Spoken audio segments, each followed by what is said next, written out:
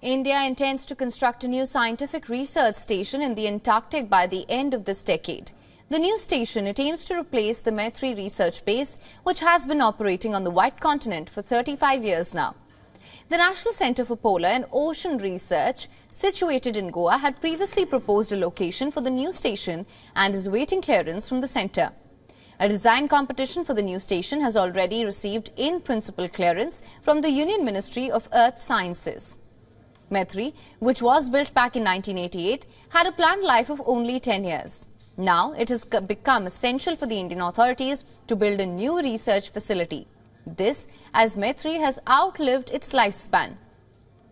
As per reports by the NCPOR, many old systems of Maitri are beyond repair.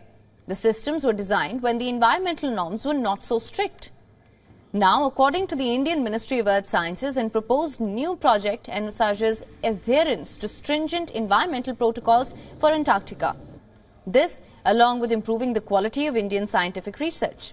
The new facility, which can house roughly 90 scientists, is expected to be built near Maitri.